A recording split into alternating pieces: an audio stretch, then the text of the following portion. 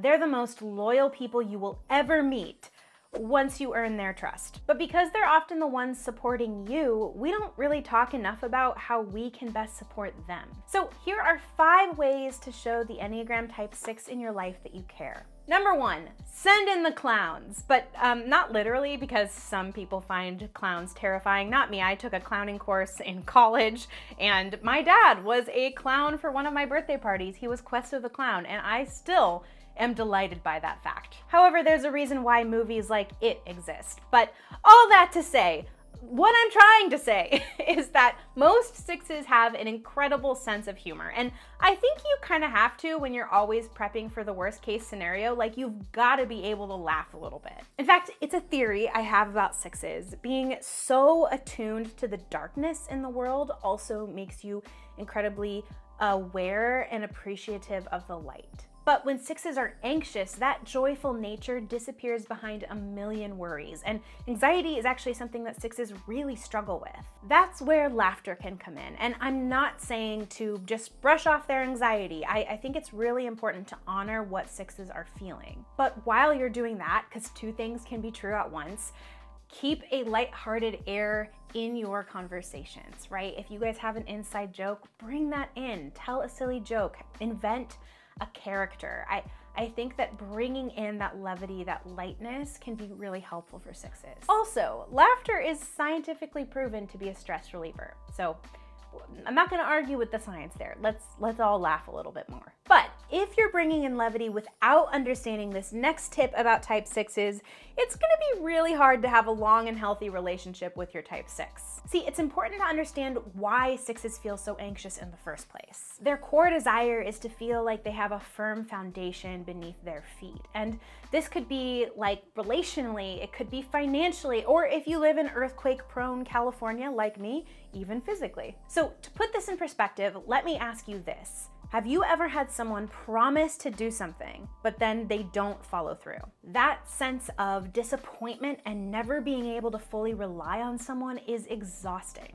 And it plays right into the core fear of a Type 6, that they will not be able to rely on you for stability or support. This can result in a 6 doing everything themselves because they feel like they can't trust anyone else to do it. The solution here, and the way that you can love them better, is to be consistent with what you say you're gonna do. Show up when you need to show up, make your words and actions a sure thing. This, perhaps more than any other tip in this video, is going to strengthen your relationship. But there's a mistake that a lot of people make with 6s, and I am ashamed to say that I have made this mistake many, many times. One instance that still makes me cringe happened when I was in high school. So in the summers, I worked at this dinosaur science camp for kids, which sounds super fancy, but really it was just a bunch of kids running around and digging for fossils in a sandbox that we had buried like an hour before. But at the end of the summer, we finally did get to do something cool, throw a big end of summer bash. Even more exciting, we had a budget. So of course, like the amazing teenagers we were like,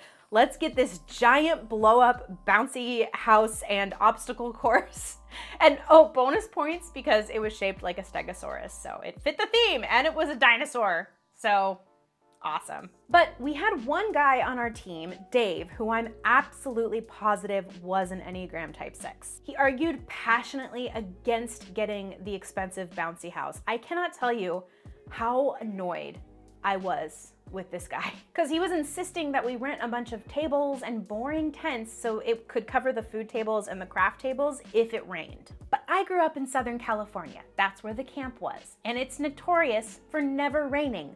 Also, it was summer, so what the heck? Obviously, we shot down his Debbie Downer idea and sprung for the fun option. Now, fast forward to the day of the summer bash, and yep, you guessed it, we had summer showers. Guess what 60 sugar-high children screaming in terror as they run from a collapsing bounce house sounds like?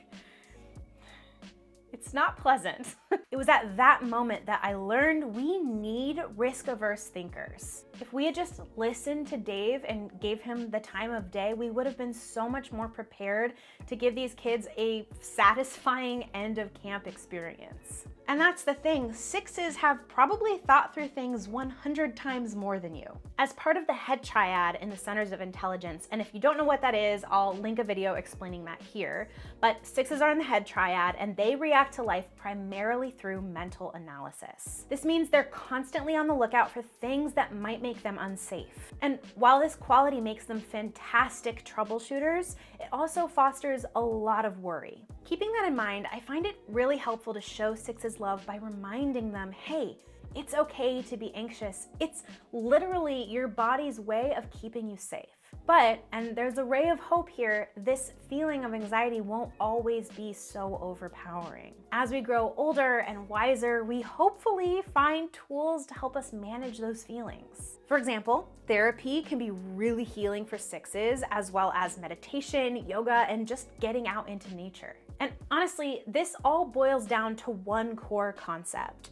Make sure your six knows that they are not alone. Because the thing is, sixes go out of their way to make sure other people don't feel alone. I always picture sixes as like the sole person in the stands of a sports game, and it's like the worst sports team ever, and it's pouring rain, and they're just losing horribly, but they're still there. They're with the foam finger, they're cheering, they're like the one fan in the stands.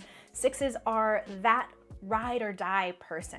It reminds me of something John and I said in our marriage vows, and it's probably my absolute favorite thing that we did put into our vows.